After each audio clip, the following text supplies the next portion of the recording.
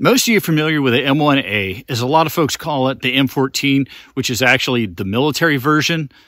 Not as many are familiar with the M1A Socom 16, or they are interested but don't know that much about it and how it compares to its big brother.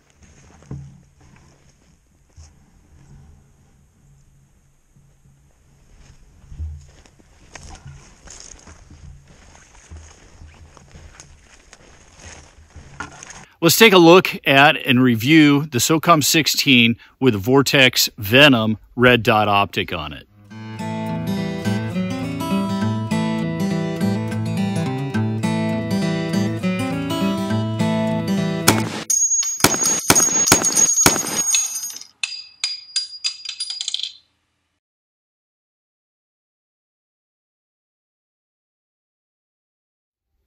I'm Drew, welcome to Beyond Seclusion. Have you ever shot the M1 Garand?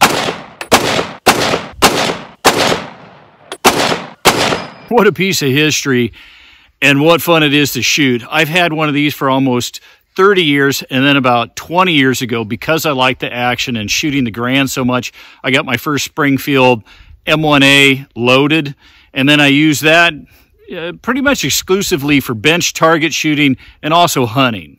And I love it.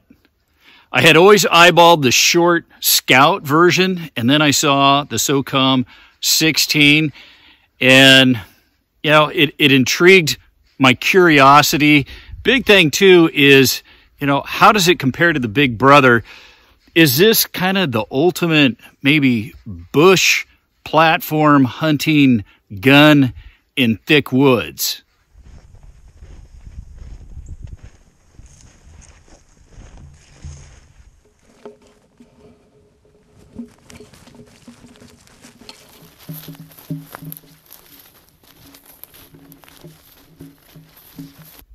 Finally, I got my hands on one. Let's have some fun with it and check it out on paper before we get started. Let's just take a really quick look at the specs and tech.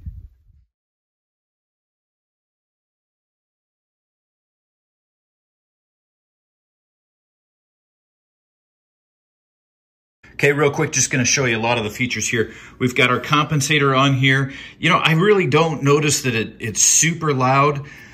Does a great job with the recoil. We've got quick detach. The other side is exactly the same. So we've got multiple rails. We got the same on the other side. We got a rail here for flashlights or lasers or anything like that. Then we've got a rail down here for bipod. You also can put a vertical grip on there, which is actually kind of comfortable. You have to try that one out. Then this is the forward rail here that we're going to put a Scout scope on, or if you wanted to use more of a traditional like red dot.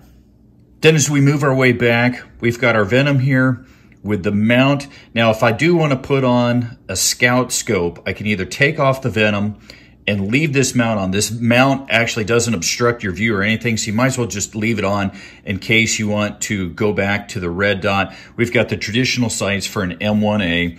Then we have another QD point here, same on the other side. We've got the pistol grip, really comfortable. And then we've got the collapsible adjusting buttstock. I really like that. I added on the cheek rest. This just pops off.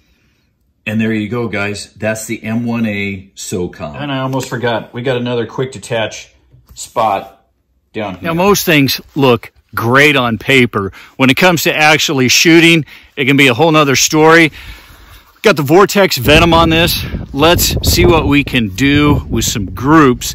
Get it on paper at 50 and see what we can do at 100, and then maybe move out to some distance.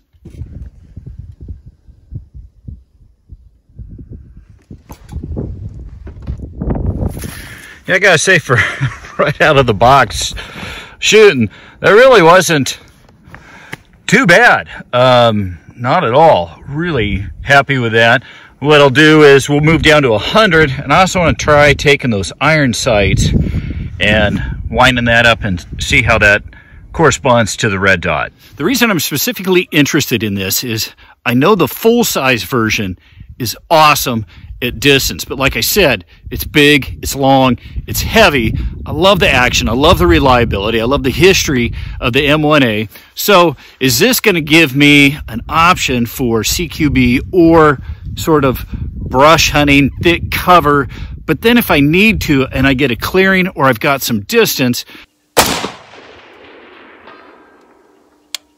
then I can go the distance too. So I've got the best of both worlds. I've got CQB and I've got accuracy and distance, but I also have it in a 7.62 by 51 NATO platform because, yeah, for CQB, there's a lot of other options out there, less recoil, less weight, but they're not a 7.62 by 51. Okay, so let's just see what kind of groups we can get at 100 yards with the Vortex Venom Red Dot.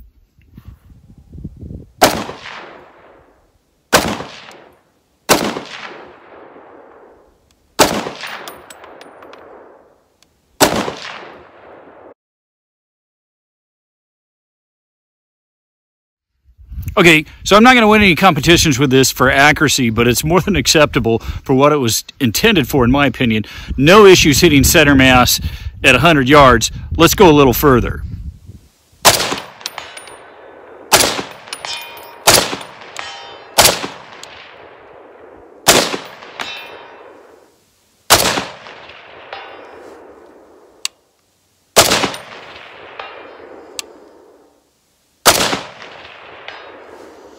Okay, let's go 400, way up on top. Hey guys, if you like this review, if you follow my channel, you want to keep the reviews coming, YouTube is pretty much demonetizing almost everything related to firearms. What supports Beyond Seclusion is using my links to shop. Shop as if you always do. It costs you absolutely nothing. You go to Amazon, you go to PSA, Primary Arms, any of these. If you simply go in through my links and get what you are normally going to get, that supports Beyond Seclusion. I got a link down here that shows you how to do that quick and easy. Guys, I couldn't do it without your support. Thank you.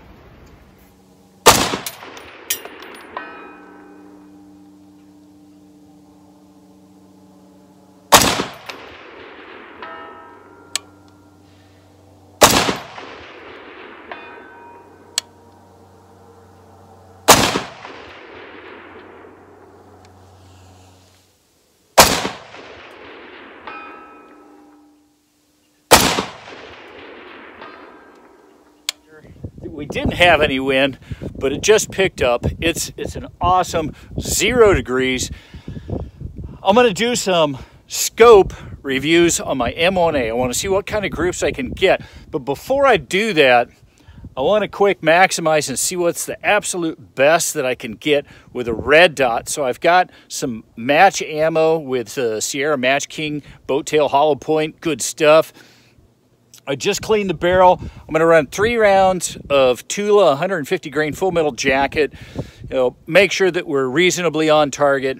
And then I'm going to run some rounds of match after the barrel cools off just a bit, just to make sure it's sort of a baseline.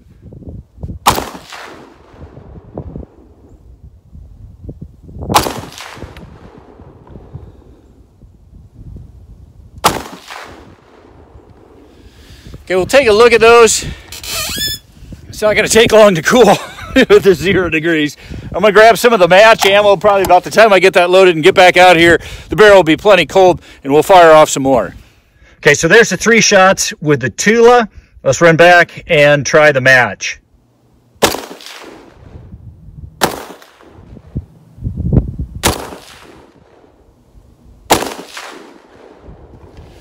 Let's go take a look. Hey, now that's really impressive. So we're at 100 yards here.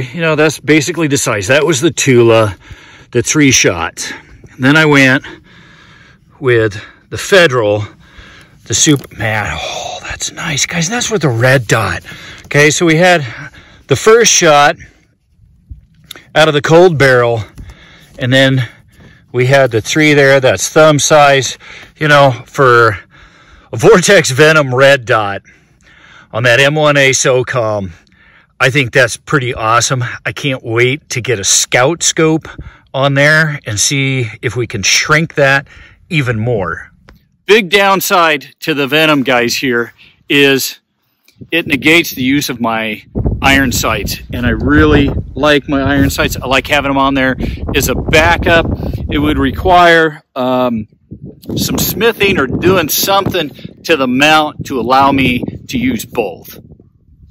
Okay, so with that said, I'm very curious what kind of accuracy this is capable of. I ordered a few low-cost Scout scopes, under $200 to test, and this would be possibly the perfect brush hunting gun. Now, it's lighter, it's more maneuverable and thick cover, but with a semi-auto 7.62x51 round for stopping power, I also have several different weights and different match-grade ammo coming, and I'll test those using the Scout scope. And that is going to be on a future review, along with testing some of the very cheapest ammo I can get my hands on and see how it performs. Hopefully, this is going to save us some coin feeding this gun. There you go, guys. I hope you found this review helpful. Until next time, happy shooting and be safe.